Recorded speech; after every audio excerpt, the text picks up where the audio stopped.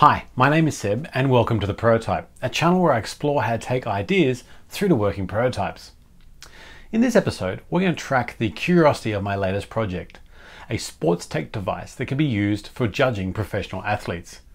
We're going to go through the risky assumptions, develop a hypothesis, and then build a prototype to test it. Let's get started.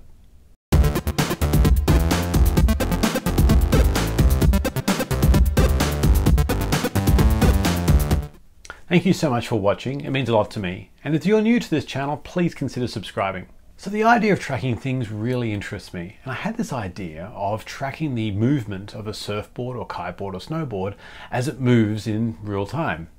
I want to see if you could track how a kiteboard jumps up into the air or a surfboard comes down and carves through the waves. I want to see if this was an interest to anyone.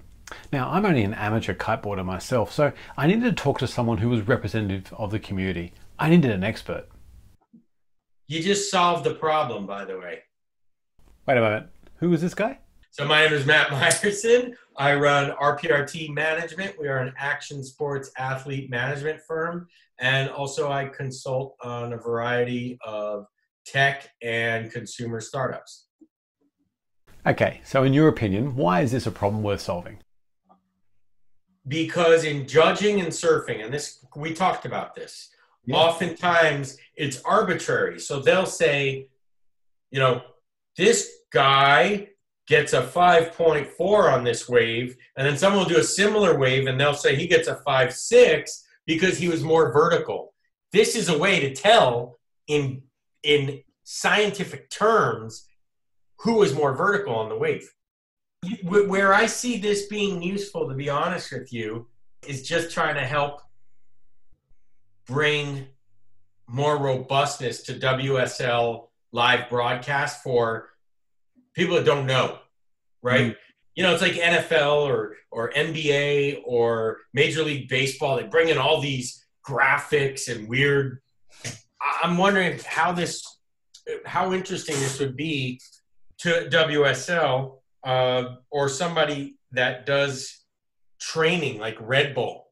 Red Bull does a lot of training with their athletes because this could possibly also work with the skateboard. So my client, Keegan, who's going to be representing Team Australia for the Olympics, he's practicing 540s, right? Because we're dealing with Red Bull right now, trying to figure out ways to help him try and get a better, result during the Olympics. And maybe this is a tool that can be used by them that we could license to them, per se, between now and Olympics, if you could perfect it as something that they can use as a value add to their athletes. Now, snowboarding, so that's also something. So my client, Lindsay, she's racing right now. She just got back from Europe. She's a snowboard cross racer. Awesome. Which is kind of like BMX racing, jumps and turns, and something like this could be interesting for her. And the nice thing is I could probably get people to test this. You know what I mean? Pretty easily.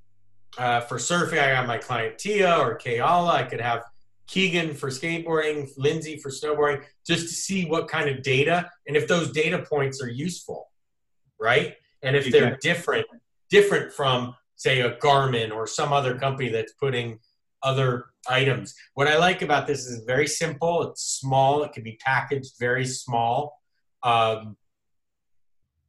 Yeah, really neat. Really cool. So when do you think you're gonna be able to test? All right, before I jump into testing, I've got a few assumptions to work through. The first assumption is, will the surfing community actually adopt this kind of technology, or could it be seen as a distraction from the purity of the sport?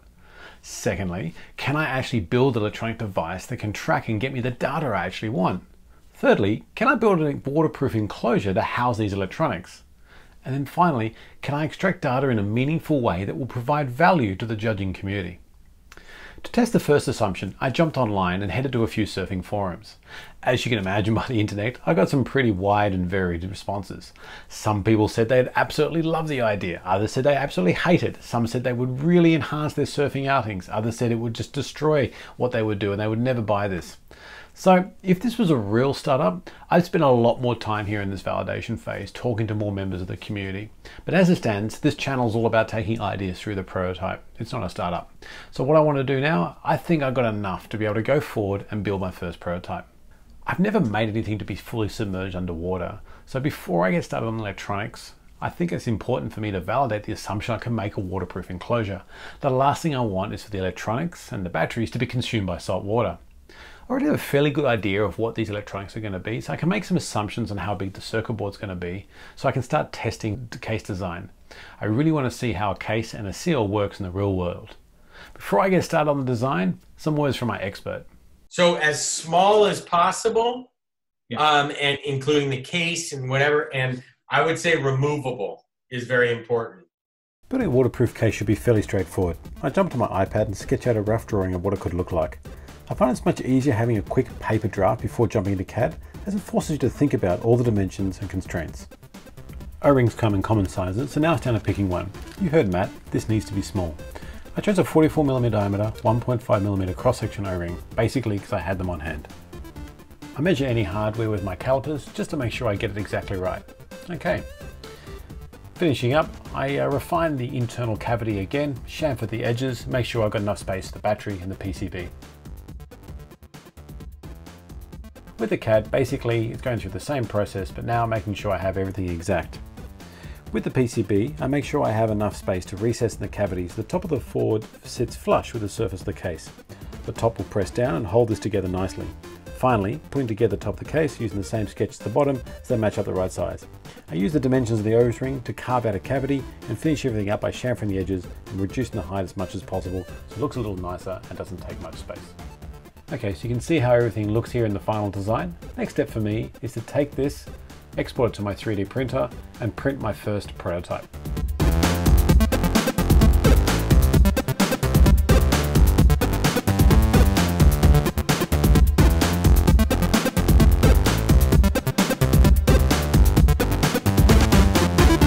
Okay, now to test how waterproof it is.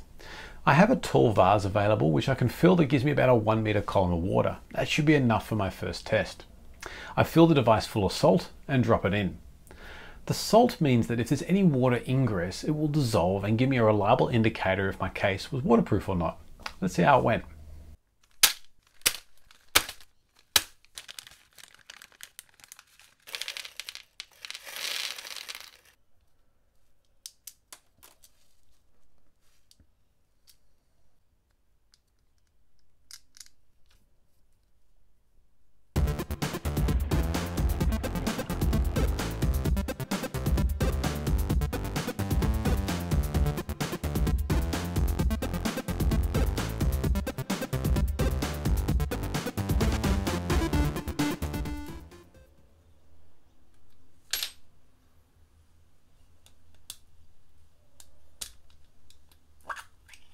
Oh no. Well, that's obviously a leak.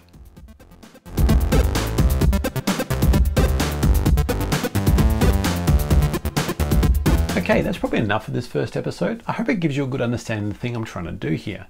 In the next episode, we're going to work on the next major assumption. That is, I can build an electronic device that can give me the data that I need, that I can fit it inside the case, and we're going to build a working prototype to test this assumption. Every new episode in this series is going to focus on a new iteration of the prototype, the lessons learned, as well as seeing how the product evolves over time. I'm still learning and still new to all of this, so I would really love to hear from you. If you have any suggestions or questions, please pop them in the comments below. I can't wait to see where this product ends up, and I really hope that you can join me on this journey. Thanks for watching.